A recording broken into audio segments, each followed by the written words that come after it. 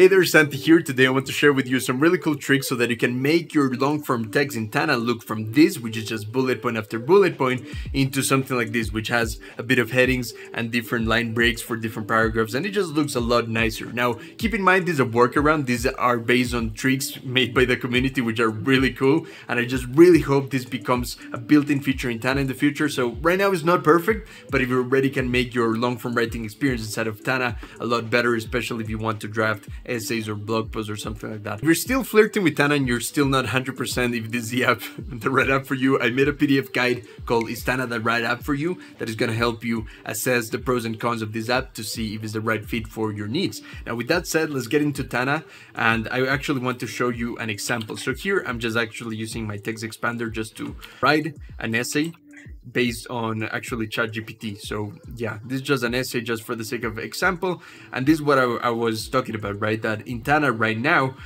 even if I zoom into it, everything just bullet point after bullet point, and is not the best formatting for writing in long form. So this is an essay, and now what I want to show you is that if I use the super tag long form, I will show you how to set this up. But when I do this, boom, all of a sudden this transforms it into a much nicer place where we're not depending on bullet points. And beyond that, another trick is we can use an additional super tag to create headings, and it's pretty crazy. So heading 2 and so on, right? We can even add a quote by just writing quote.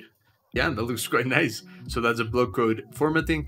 And yeah, this already looks a lot nicer. It's much more visually appealing. All right, so let's set this whole thing up. The first thing we're gonna need is this code created by Jeff Harris. And don't worry, it's very simple to set up. I'll walk you through. And this is what allows us to use the long form super tag in order to achieve what we want. This was originally posted in the Tana Slack community. And here's where he posted his code. But he was very kind and he let me post this on my website, where you can simply just copy it like that. And yeah, I spent a couple hours learning to implement this copy button so that you don't have to do this.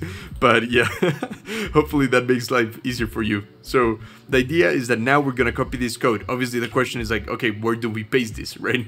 Now what you're gonna need is a browser extension. Now the one that is actually recommended in this thread is called Stylus, but this one, a lot of people say like it's not very beginner friendly, and the good news is that there's a much simpler one that I will show you right now called Tana Enhancer, which was actually created by Andrea from Tana Notes, who I actually interviewed last week. So that's really cool. And what we're gonna do is we're gonna install this, and it's just gonna make it super easy to just use code like this. So now back here into Tana, you will see that everything's just like formatted as usual, which is just bullet points, and we have no headings and we have no line breaks. So what we're gonna do is we're gonna use the browser extension we just installed called Tana Enhancer, and in here now is where we can paste the code that we just copied, right? So the code that we just copied, we're gonna paste in here, and now when we save that, it's gonna refresh Tana. So give it a second. Perfect. And now when we add the super tag long form, boom, there we go. Now it formats it into paragraphs and is a much nicer view, right? So that already is the first trick. Now in order to do headings, we're gonna use another trick, another hack. Now this hack is in GitHub, and you can find it in this page made by Alexander. You can find it in custom formats, CSS, but because I know some of you are allergic to GitHub, he was also very kind and he let me post this on the website. So I'll leave this link where you can just copy it like that. And in case this button breaks 5 seconds after I post this video, you can just do it the old school way and just copy it. And now we're just gonna open up again our Tana Enhancer, and we're just gonna go at the end of the previous code and we're just gonna paste that, right? We're gonna save, that is gonna refresh. Now the heading formatting is enabled, which is activated by doing hashtag #H1. That is going to be heading 1. If you want to do a heading 2, is quite similar. Hashtag .H2 and so on. And there's actually the other one that I showed you a second ago, which is this one right here, which is .quote. And that is just gonna make it look quite nice, and I think that's super cool. And again, here we can just do H2, and once you already created it once, you can just, you can just manually search H3, which we already have in there, and you just click on it, and there you go.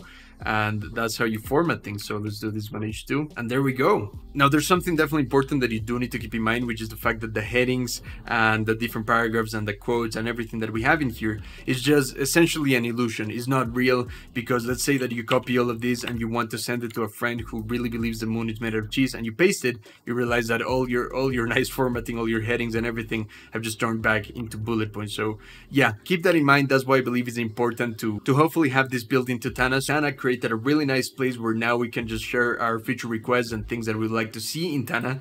And I actually just wrote this one in here. So yeah, definitely come here and vote it. I'll leave a link in the description in case you also would like to see this built into Tana. And you can also comment and give your suggestions here, and hopefully the Tana team will implement this into Tana itself. So there you go. I'll leave all the link in the description for all the code you need and everything that you need to set this up. And with that said, I hope you enjoyed this video, and I'll see you in the next one. Bye.